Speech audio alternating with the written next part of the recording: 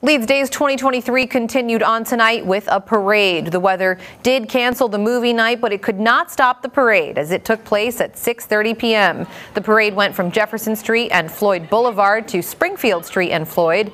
Plenty of people you could see there lining the streets and watching the floats and cars drive up. Kids trying to catch and gather candy. Officials with the Leeds Community Club say the parade likes to bring people together.